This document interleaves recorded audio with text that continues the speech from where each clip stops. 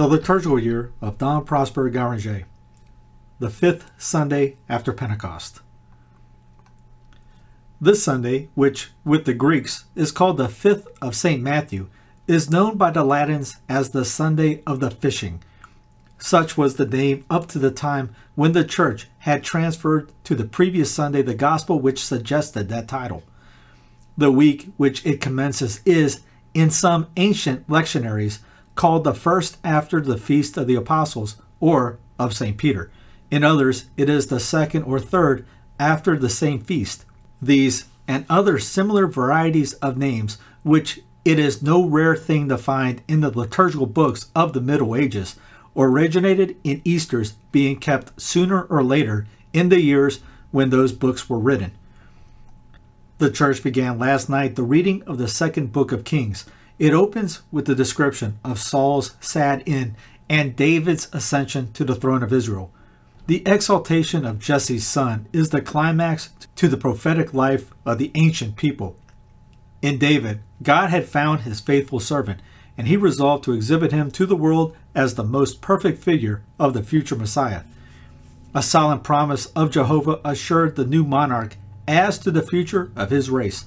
His throne was to be everlasting, for at some future day it was to be the throne of him who should be called the Son of the Most High, though at the same time he was to be the son of David.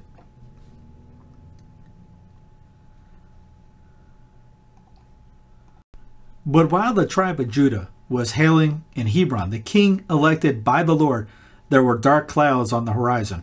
In her Vespers of yesterday, the Church sang, in one of her finest antiphons, the funeral ode which inspiration dictated to David when he saw the regal crown that had been picked up from the dust and gore of the battlefield, whereon had fallen the princes of Israel. Ye mountains of Jelboa, let neither dew nor rain come upon you, for there was cast away the shield of the valiant, the shield of Saul, as though he had not been anointed with oil.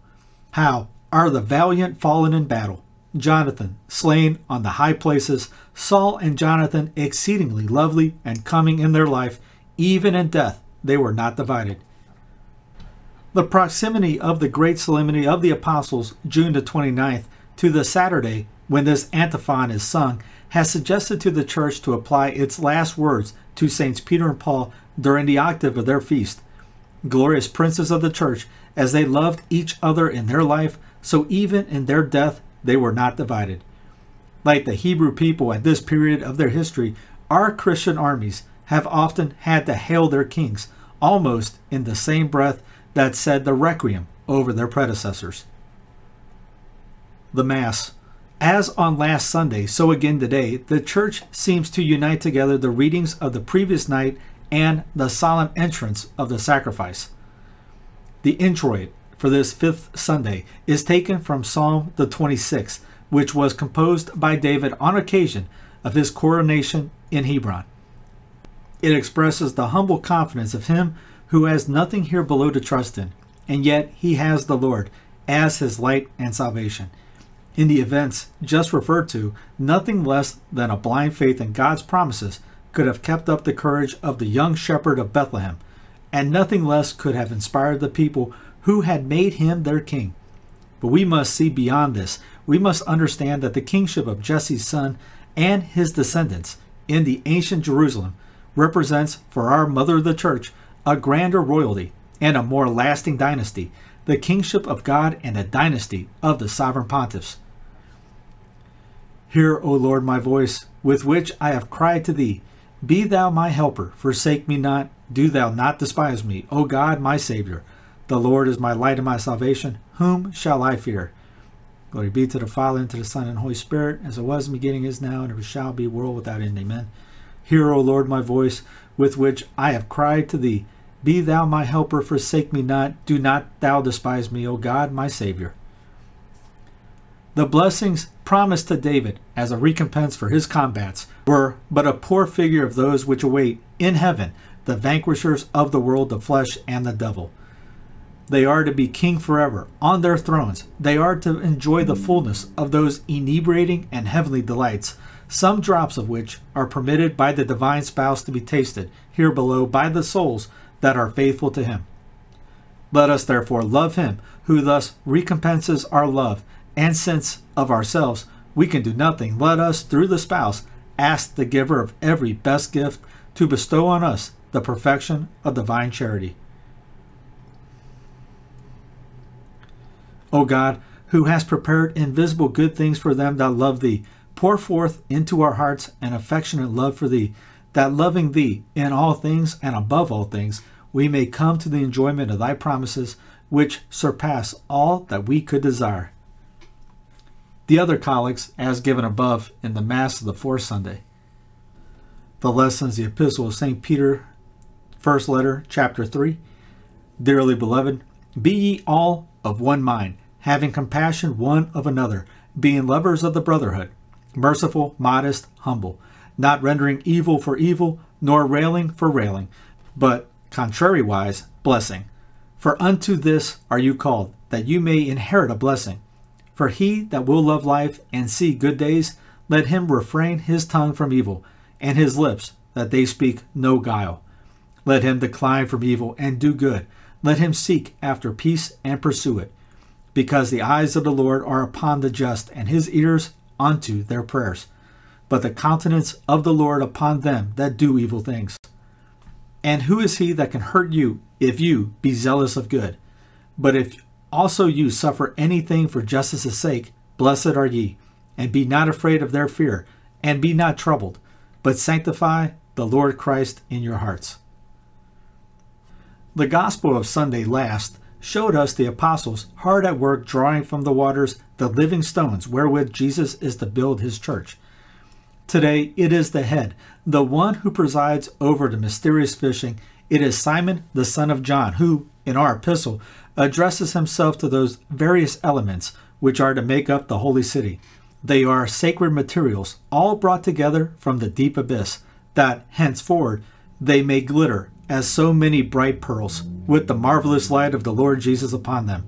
The Son of God came down from heaven for no other purpose than to found on earth a glorious city in which God himself might delight to dwell.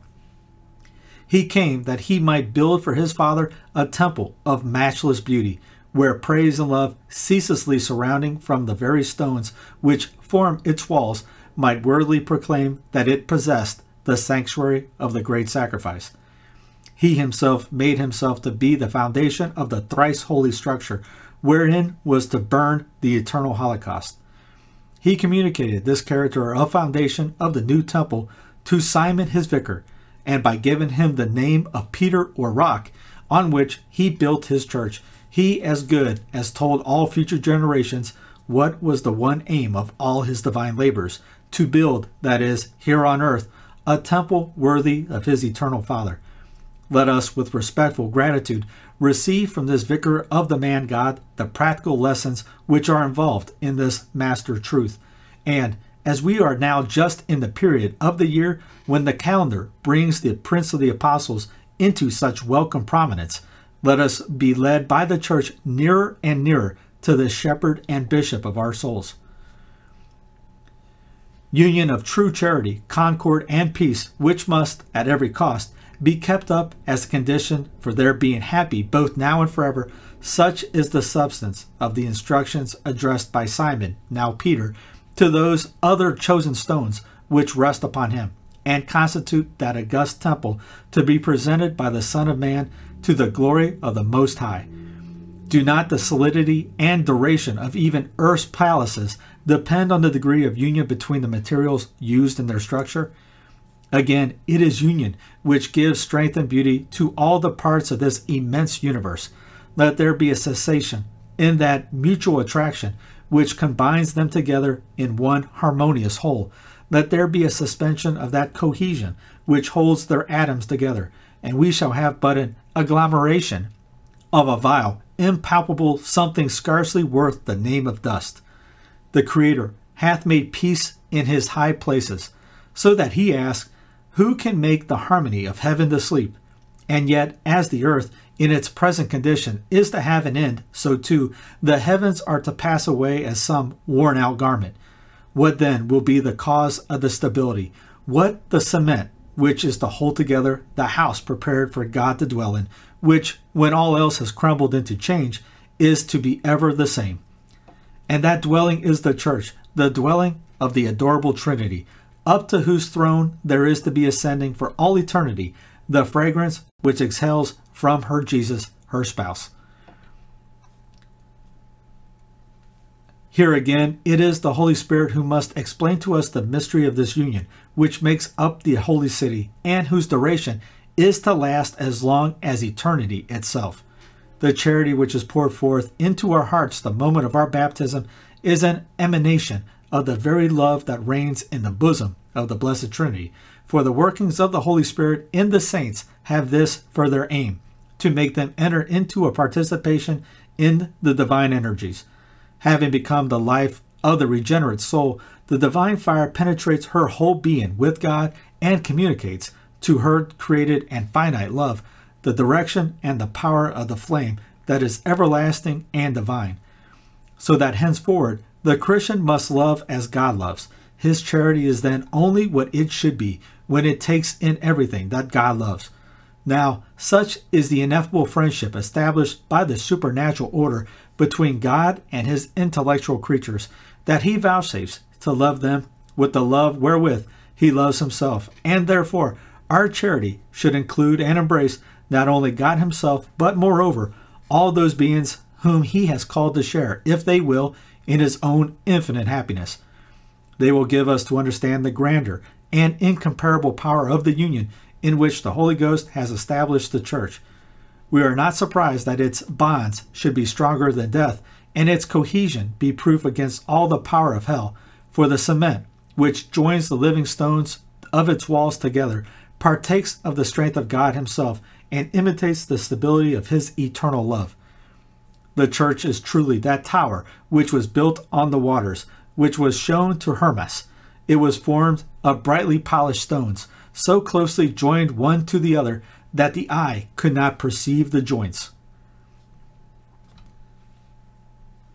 But let us also understand the importance and the necessity of mutual union for all Christians.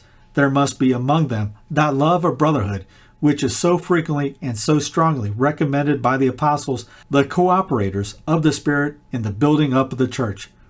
The keeping aloof from schism and heresy, of whose terrible consequences we were told in last Sunday's gospel, the repression of hatred and jealousy. No, these are not enough for the making us become useful members of the Church of Christ. We must, moreover, have a charity which is effective and devoted and persevering, and brings all souls and hearts into the true union and harmony.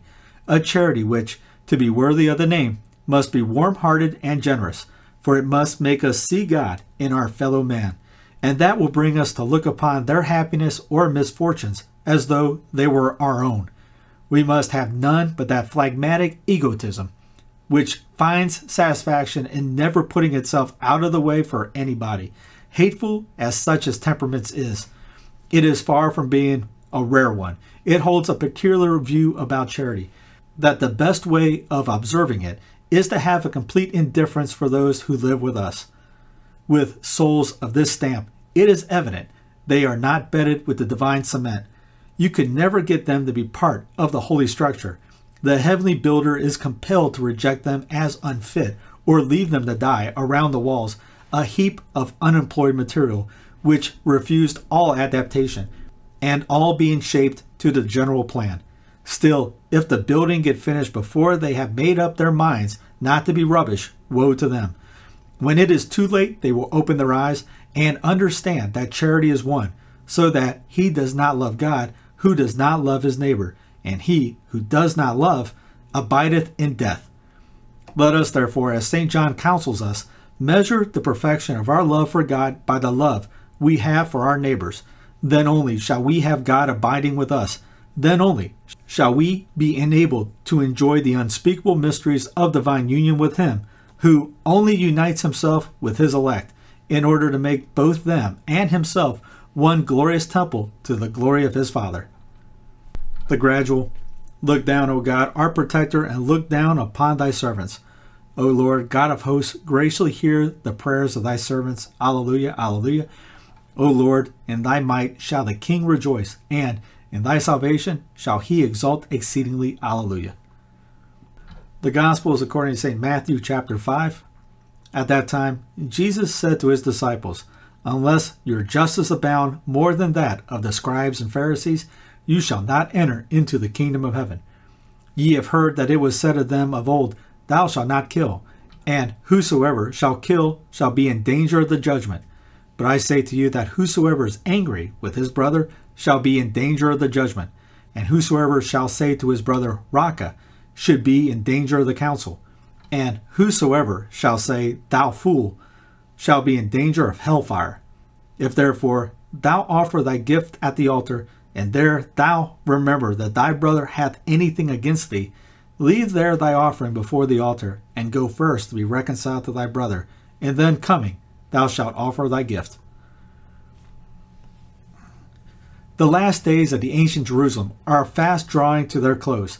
In less than a month, the frightful ruin of the city that knew not the time of her Lord's visitation will have been witnessed by us.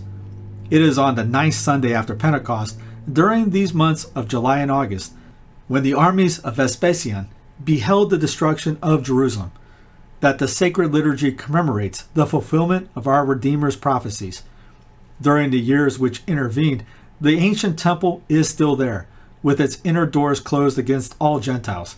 It gives out that, as of old, so now it holds the divinity beneath the veils of the Old Testament, screening off, even from the children of Israel, its impenetrable Holy of Holies. And yet, the 5 weeks we have had since Pentecost have shown us how gloriously the church has been begun on Mount Zion. There, fronting the temple of the restricted and imperfect covenant of Sinai, the Holy Spirit has founded the church, making her the place where all the nations of earth are to meet in gladness.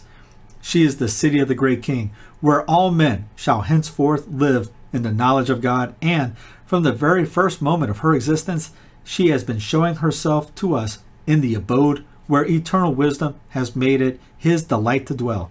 She has proved herself to be the true Holy of Holies, wherein God and we are to be brought into union. The law of fear and bondage is, therefore, forever abrogated by the law of love, a lingering remnant of regard for the once approved institution, which was the depository of divine revelations, permits the first generation of Jewish converts to observe, if it so pleases them, the practices of their forefathers.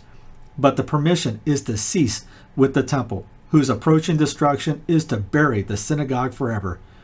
And even now, before that period of destruction, the prescriptions of the Mosaic law are insufficient to justify the sons of Jacob before God. The ritual ordinances, whose aim was the keeping up the expectation of the future sacrifice by a ceremonial code of figurative representations, have become useless now that the mysteries they foreshadowed have been accomplished. The very commandments of the Decalogue, those necessary commandments which belong to all times and can never undergo change, because they pertain to the essence of the ties existing between creatures and their Creator. Yes, even those holy commandments have acquired such additional splendor from the teachings of Jesus, the Son of all justice, that man's conscience now finds in them an almost immeasurable increase of moral responsibility and loveliness. Independently of the positive precept concerning the fruit of the tree of knowledge, man had received from God, whilst yet in Eden, the knowledge of those eternal laws. They were written in the life there bestowed upon him. From that moment forward, he would have to cease being a man before he could entirely divest himself or lose that infused knowledge, for it had been given to him as part of his being, as the natural law of his practical judgments, and was thus, to a certain extent, identified with his reason. But man's reason having, by the fall, become greatly obscured, his soul had no longer the full and clear notion it previously had of the moral obligations resulting from his own nature as man. His will, too, was a sufferer by the same fall. It got depraved. It used the original weakness of reason as an excuse for its own malice, and that malice did but make thicker the darkness which covered its own excesses. Voluntary or heedless victims of error, the Gentiles were seen adapting their conduct two false maxims, which were at times so contrary to the first principles of morality that we who have enjoyed the blessings of faith can scarcely believe that men could ever be so wicked as history tells us they were. Even the descendants of the patriarchs, through singularity preserved through the benediction given by God to their fathers, were far from being as free as we should have expected them to be from the general corruption. When Moses, sent as he was by God, formed them into a nation whose constitution was fidelity to that written law which was to restore the law of nature, several points had to be left unmentioned, which, according to our Lord's expression, the hardness of Jewish hearts would never have taken in. After Moses' death, self-constituted teachers and peculiar sects rose up in the nation and, by dint of absurd traditions and false interpretations, corrupted the spirit, yes, at times the very letter of the law of Sinai. The Jews looked upon the law of God as the Magna Carta of their nation. As such, it was put under the protection of the civil power. Various tribunals, with more or less of executive authority, according to the importance of the cases that had respectively been brought before them, were to pass sentence on the infractions committed or the crimes perpetrated against it. But, with the single exception of the sacred tribunal established under the law of grace, wherein God himself acts and speaks in the person of the priest, every judgment passed by men, be their authority ever so imposing, can only deal with exterior facts, so that Moses, in the legislative code he had drawn up, assigned no penalty for interior sins. These, however, grievous they may be, are essentially beyond both the appreciation and cognizance of society and the human powers which govern it. Even now, under the new law, the church does not inflict her censures on interior faults, unless they be made manifest by some not which comes under the senses. Just as Moses had done, who, whilst acknowledging the culpability of criminal thoughts or desires, yet left to God's judgment what he alone can know. But while nowadays there is not a Christian child who does not know that a wicked thought or desire is unlawful, it was not so with the mass of the Hebrew people. The prophets were ever striving to get this privileged but groveling race to raise their thoughts above this present life, and even supposing that much to be gained, there still remained the narrow-minded Jewish notion that beyond the divinely inspired principles of its political constitution and the outward form of its legislation, there was nothing worthy of their attention. They would have scouted the idea that there was a spiritual reality of far greater and deeper importance underlying the external code. We see all this strongly marked by what took place shortly after the return from captivity. The last prophets had disappeared, and free scope was given to doctrinal systems which fostered short-sighted theories. The Jewish casuists were not slow in drawing up their famous formula that all moral goodness was guaranteed to him that had received circumcision. St. Paul later on told them how such a principle was a stumbling block to the Gentiles, leading them to blaspheme the name of God. According to the moral theology of these Hebrew doctors, conscience meant only what the tribunal of public justice issued as its decisions. The obligations of the interior tribunal of a man's conscience were to be restricted to the rules followed by the assize courts. The results of such teaching soon showed itself. The only thing people need care for was what was seen by men. If the fault were not one that human eyes could judge of, you were not to trouble about it. The gospel is filled with the woes uttered by our Lord against these blind guides, who taught the souls they professed to direct how best to smother law and justice and love under the outward cover of the letter. This Jesus of ours never loses an opportunity of denouncing and castigating and holding up to execration those hypocrites of scribes and Pharisees who took such pains to be ever cleaning the outside of the dish, but within were full of impurity and murder and rapine. The divine word who had come down from heaven to sanctify men in truth, that is, to sanctify them in himself, had to make this his first care, to restore what time had tarnished, to restore all the original brightness to the changeless principles of justice and right, which rest in him as in their center. No sooner had he called disciples around him, and chosen 12 out of their number as apostles, then he began, with all possible solemnity, his divine work of moral restoration. The passage from the Sermon on the Mount, which the church has selected for the gospel of this fifth Sunday, follows immediately after his declaring that he had come not to find fault with or destroy the law, but to restore it to its true meaning, of which the scribes had deprived it. Yea, he had come that he might give it all the fullness, which the very contemporaries of Moses were too hard to take in. One should read the whole chapter of St. Matthew from which our gospel is taken. The explanations we have been given will make it easily understood. In the few lines put before us today by the church, our Lord tells us not to make human tribunals the standard of the justice needed for our entering into the kingdom of heaven. The Jewish law brought a man who was guilty of murder before the criminal court of judgment, and he, the master and author of the law, declares to us that anger, which is the first step leading to murder, even though it lurk in the deepest recesses of the conscience, may bring death to the soul, and thus really incur, in the spiritual order, the capital punishment which human tribunals reserve to actual murder. If, without going so far as to strike the offender, our anger should vent itself in insulting language, such as worthless wretch, which in Syriac is raka, the sin becomes so serious that, weighed in the balance of its real guilt as known by God, it would be a case not of the ordinary criminal jurisdiction, but of the highest council of the nation. If the angry man pass from insulting to injurious language, there is no human tribunal which, be it as severe as it can be in its verdict, can give us an idea of the enormity of the sin committed. But the authority of the sovereign judge is not, like that of a human magistrate, confined within certain limits. When fraternal charity is outraged, there is an avenger who will demand justice beyond the grave. Such is the importance of holy charity, which God demands should unite all men together. And so directly opposed to God's design is the sin which, in whatever degree, endangers or troubles the union of the living stones of the temple, which has to be built up in concord and love here below, to the glory of the undivided and tranquil Trinity.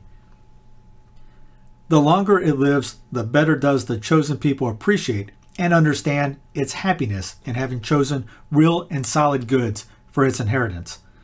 With its royal model David, it sings in the offertory the heavenly favors and the uninterrupted presence of the God who has vouchsafed to make himself its support.